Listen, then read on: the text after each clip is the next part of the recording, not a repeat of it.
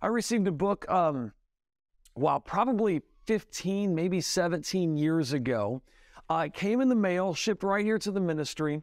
It was from a Muslim, and he had done this big old journal, apparently independently wealthy. They sent this volume. It was a tome. I mean, the book had to be about that size right there. And I was trying to find it. It's in my library somewhere, but I couldn't find it. And it's about that thick.